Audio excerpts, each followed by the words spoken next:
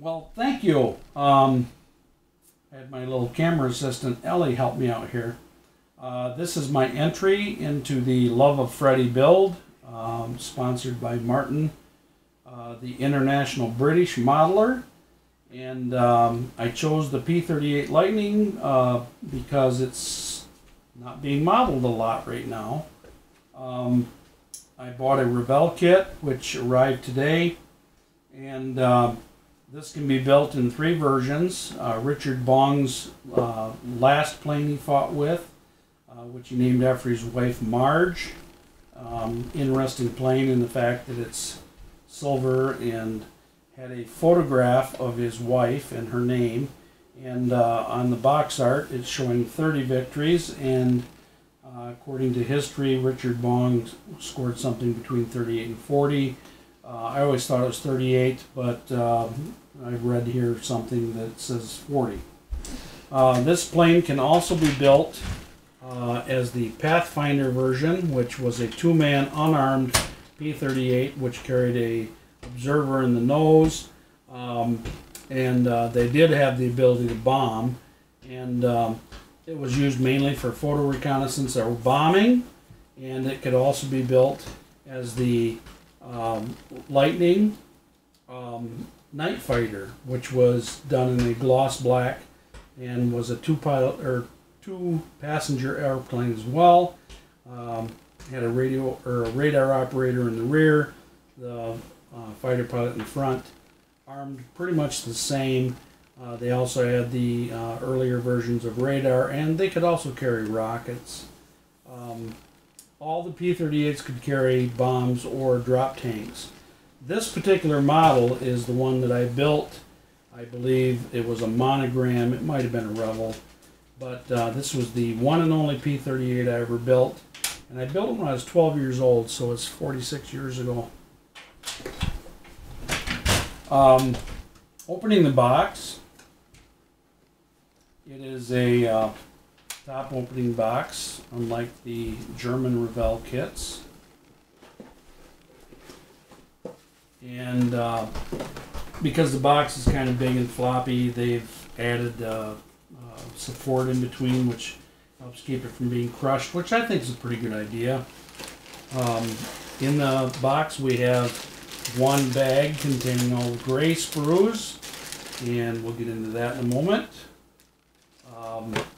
We have another bag which contains black plastic molded parts. We'll get into that. We also have the clear parts. We'll get into that. And then we have the instructions, which we will get into finally. So here we are. The clear parts I'm not going to open. They have all the clear parts for the 5-piece canopy for the P-38. P-38 had a front canopy, rear canopy, side windows, which they cranked them up like a car window. They had cranks. And then there was a top section, which was hinged at the rear, which flipped over the top. It was pulled down first, and the side windows were cranked up. This piece is for the Night Fighter version. This is a rear bubble, and my understanding was the Night Fighter crewmen that flew in this one, extremely claustrophobic. They had to bend their head over in order to fit under it. The nose canopy here was for the Pathfinder version, which was a reconnaissance and bombing aircraft, and so it had a clear nose, didn't carry the standard weapons. Side windows for, I believe, the Pathfinder. I think that's side windows for Pathfinder. Looks to me that we have some other glass here, which I'm not sure exactly at this point where all those might go, but they don't look too bad for a 148. The black plastic sprues looks to me to be primarily the armament.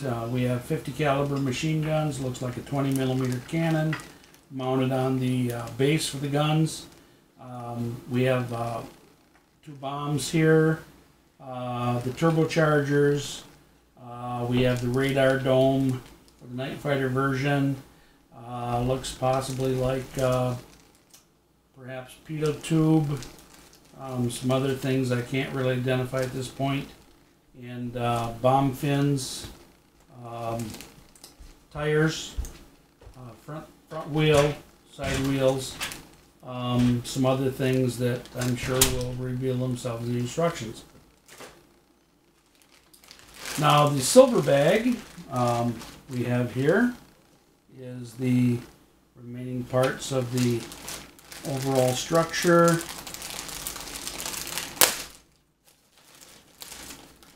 And I hope they're not too badly scratched. We have the upper wing and extra screws. Let me see, there's something here. I'm going to turn the light on. Nothing that I can really, except for the fact that it says Zongshan. That might be being molded by China. The parts themselves look pretty good. There's a lot of flash on the sprue, but I don't really see a whole lot of flash on the parts. These are raised panel lines, not recessed.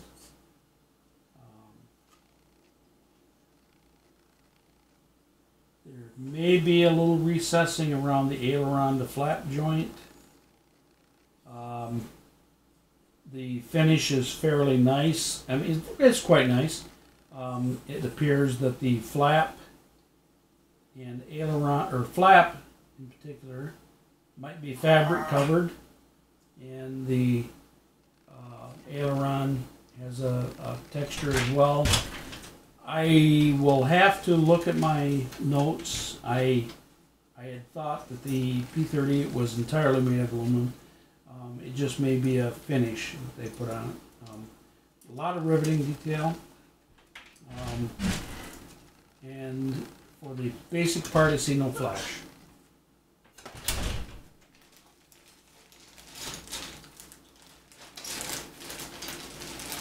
The next sprue that I'm pulling out, this has the rear part of the fuselage for what appears to be the Night Fighter version, where they have the second seat behind. This appears to be lower part of the nose where they had the cameras mounted on the Pathfinder. We have some rockets here. Not sure exactly what these are for. Drop tanks, and this would be a nose for, this is a nose piece. Not sure for which version. And we have some cockpit side panels. Looks like maybe a seat base. Could be wrong there. And I don't see any flash on the parts themselves, which is nice. There may be a little bit of flash here on the, this is the nose wheel well door, nose gear door.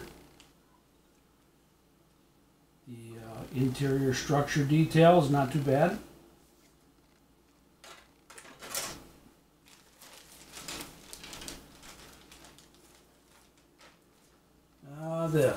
This would be the starboard boom and base for the engine compartment, and the horizontal stabilizer. The finish is fairly nice. Nice rivet detail. The intakes, which will determine the biggest change between the H and the J.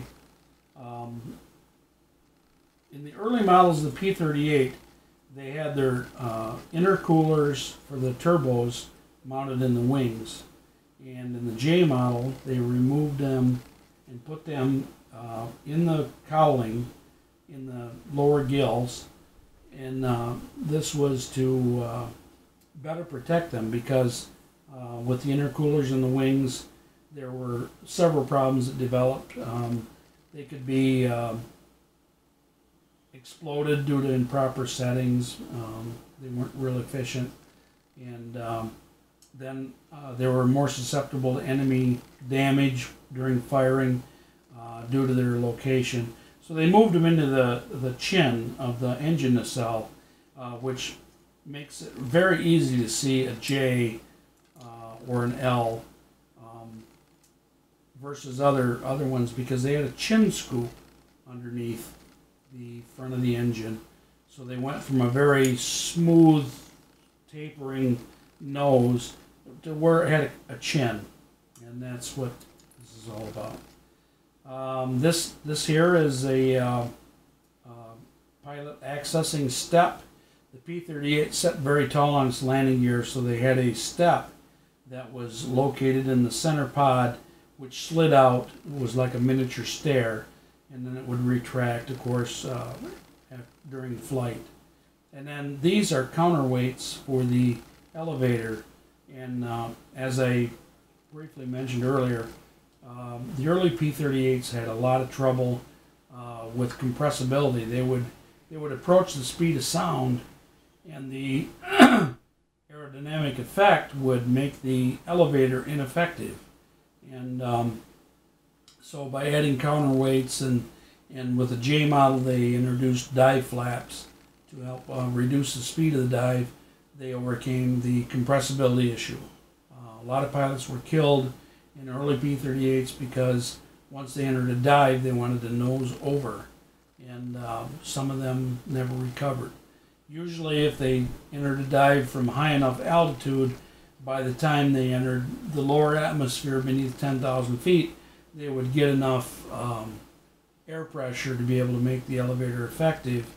And but if they entered a dive too low to the ground, the plane would likely just nose over, and they couldn't bring it out in time, and so that created some problems. The J was the first model where they really worked hard to overcome this detriment to it. They changed the angle of incidence on the rear elevator. The counterweights were even originally put on some of the newer ones, and that just basically helped to reduce the possibility of flutter. They had a fairly small elevator for the amount of square footage that they had with the stabilizer, and during high-speed maneuvers, this would make the rudder or the elevator potentially flutter. So this counterweighting helped to eliminate that, or reduce it. All right, and here we have the port side boom, much the same. We have some other pieces here, which looks to me like the front gear leg, perhaps. These, I'm not really sure. Look like they might be possibly parts for the intakes on the chin that I mentioned earlier. These have some flash. These are going to have to be cleaned up. Rivet details, very nice. And for the basic boom, doesn't appear to be much flash. We'll see how it fits.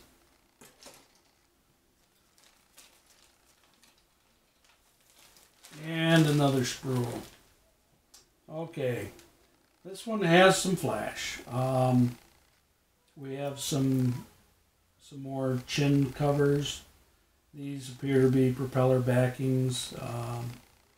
These, I believe, are air scoops, which would go in the engine compartment. We have some gear doors, and looks to me like a landing gear leg, and a couple of pilot figures, and then a propeller. On the subject of propellers, the P-38 had counter-rotating propellers. And the difficult part for knowing this, as far as which one goes where, is that there were 3 actual versions built. They rotated to the outside, they rotated to the inside, and then there was a short run of P-38 made entirely for the British, which had right-hand rotation on both sides. Now, it is my understanding that the J and right on through the rest of the run rotated to the outside. In other words, on the port side, if you're facing the plane, the port side would be on your left, and the propeller would rotate to the outside. And on the starboard side, facing the plane, it would rotate to the right. And of course, this is opposite if you're in the plane, but you get the idea. The props rotated toward the outside edge of the wing. And what this did was, in an engine failure, when torque was applied to the surviving engine to increase power, the torque would not make it tip toward the powered side, but would bring it back toward the center line of the plane, which made it easier to control. If they were the opposite direction, you see, the torque would turn the plane into the dead engine. And so this is where I have to check my notes because I may have it entirely backwards. But it had to do with engine torque and operating on single engine. And the P-38 was incredible because even on a single engine, it could achieve over 230 miles per hour on a single engine. This was incredible and really helped a lot of pilots survive. The biggest thing was for new pilots to learn twin engines and survive engine outs and so on, because single engine for a fighter pilot, or twin engines for a fighter pilot, were kind of a unique thing.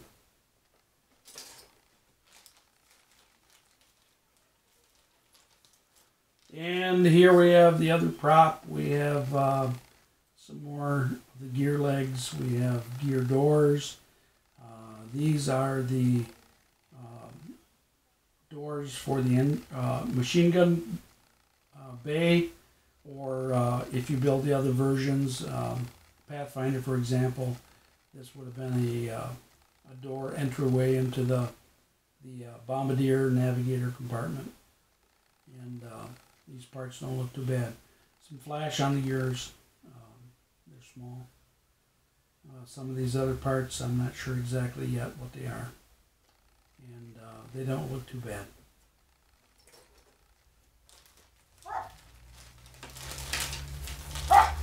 And here we have the lower wing section.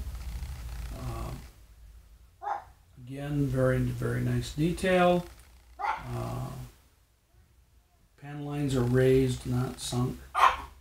They are sunk around the flaps, ailerons. Pretty nice.